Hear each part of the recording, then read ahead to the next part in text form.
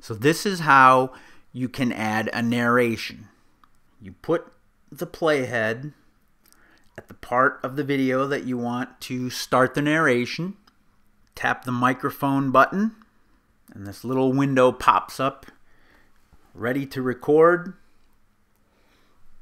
On an iPad, or the microphone is at the top of the iPad. There's a little slit. So when you're recording, you want to make sure that your hand is not covering that little slit. And that's the same for when you are taking a video.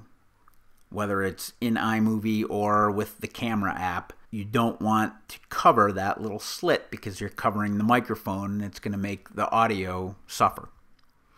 I'm going to always get rid of any theme music and do my narration first, then I will add it back.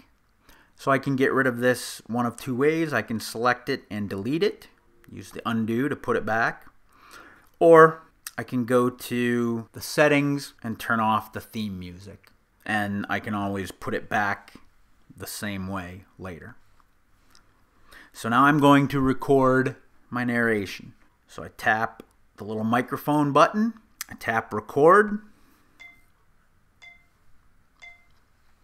Notice that it counted me in with a 3, 2, 1, and now that red is showing where the narration is going. When I'm done, I'm going to stop. And now here in the middle, I have my options. I can cancel it. I can retake it. If I know that I messed up and I want to do it again, I can just tap retake and it will start again. This is my dog Dempsey. He sure is a great dog. If I want to hear it, I can tap review. This is my dog Dempsey. And finally, if this is the audio that I want, everything's fine, I can tap accept.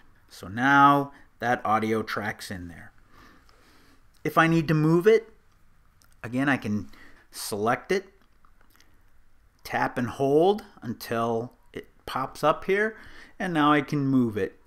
When I record a narration, I like to do it in smaller chunks. That lets you stop, take a breath, wet your lips, swallow. If you have paper and you have to turn the page, it lets you turn the page and not have to edit that sound out. So if I'm going to start the new narration here, put it where I want it to start, tap the microphone again.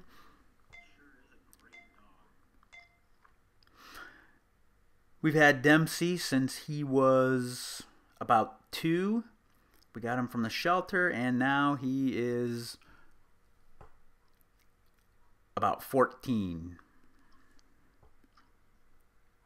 So I accepted that. Take out the dead space. When I'm recording and I'm not sure what I'm going to say next, I don't stop. Just let it record. Figure it out. Swallow if I have to. If I need to go back a little bit and say the sentence again, I do that because I know I can edit it out like I just did there. I can edit it out later. Now that one I didn't edit out so you could see what an example was. But in the rest of this video, I have edited many silent parts, and it's hard to tell. I just did one right there. You didn't know. I had a big pause between many silent